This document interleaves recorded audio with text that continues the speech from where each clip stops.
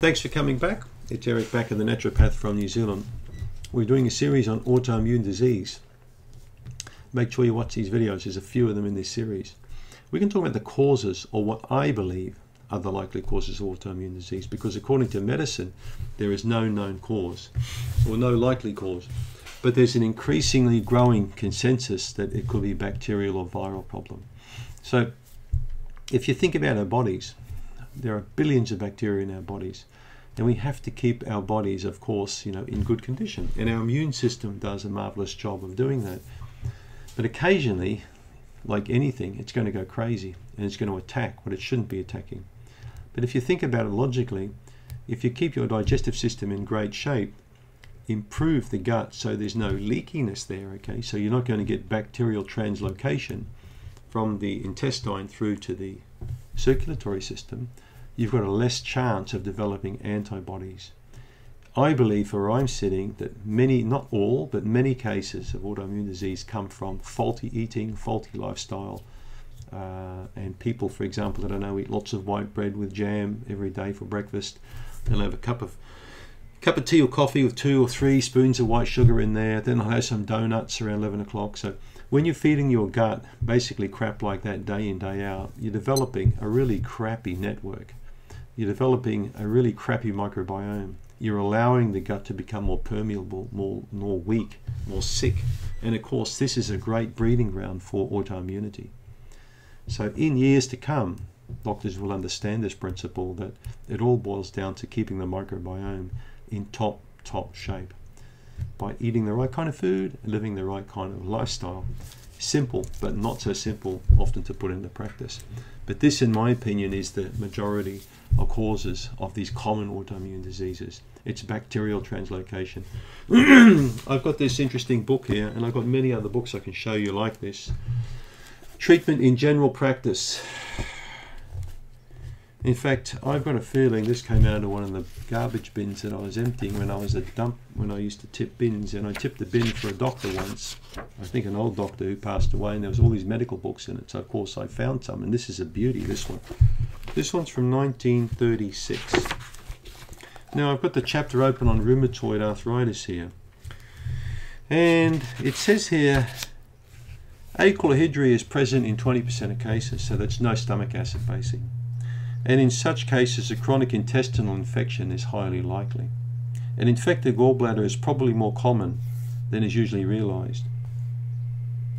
Removal of bile through the duodenal tube may show that the gallbladder is a carrier of streptococci bacteria, though the patient has no definitive symptoms. It may be necessary to remove a number of diseased teeth.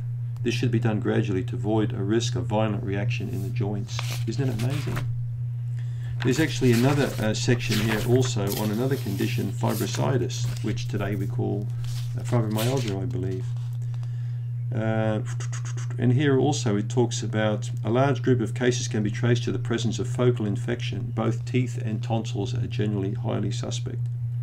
So if you speak with your dentist, you'll be actually quite shocked at how many cases the dentist will report to you of people with autoimmune disease with very bad teeth. Okay, in it goes on to talk about here again the focus of infection, which is often overlooked. So doctors in those days, in the 30s, they knew medicine. They knew medicine very well, just like they know medicine today. Okay, they've seen thousands of patients, but in those days they didn't have big pharma on their back. They didn't have huge big establishments controlling how they worked to the degree where everything is like anally scrutinized now. So doctors worked a lot more by empirical observation, meaning they didn't have large databases or computer knowledge to throw around the globe. There was no internet, no computers, there was nothing back then. There was just pen and paper basically, and meetings, where doctors would go to conferences and meetings like we do today, and they would discuss things. And this is how people learned information. Okay, through empirical observation, through observing. I've observed cases for over 30 years. I've seen a massive connection between poor gut function and autoimmunity. And it's about blooming time the medical establishment sat back and took note of what they also likely know to be the cause of many of these cases: a dysfunctional gut, a dysfunctional lifestyle. all this ocean of drugs that we're making and prescribing to people, in my opinion, it's generally needless if the causes are addressed properly. The faulty diet, the faulty gut, and the faulty lifestyle. If these things are fixed up early in the piece, it could save an incredible amount of misery and also a huge amount of cost over time. But are bacteria the only cause? Not really. Yeasts are implicated in many cases of autoimmunity. You can actually do a Google search and find out how Candida is implicated in autoimmunity. Bacteria, though, tend to lead the pack, but viruses also have been implicated. There's Guillain-Barré, for example, Coxsackie virus. There are many sort of viruses that are involved with autoimmunity.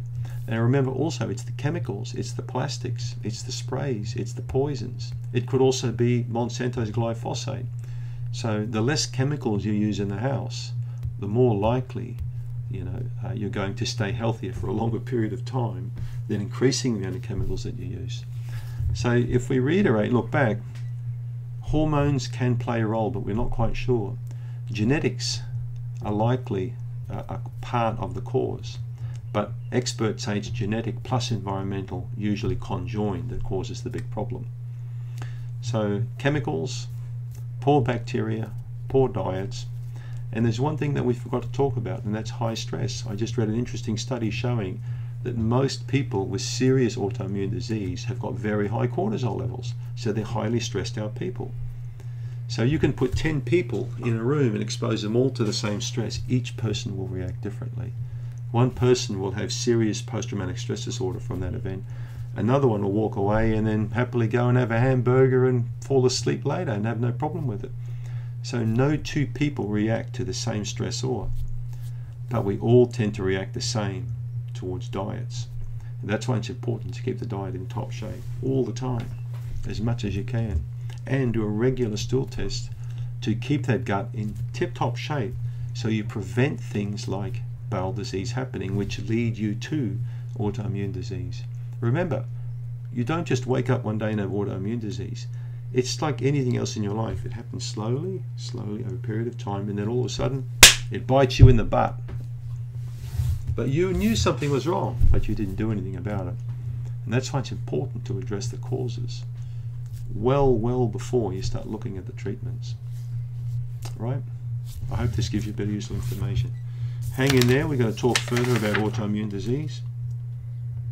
We can talk about the symptoms. Stay tuned.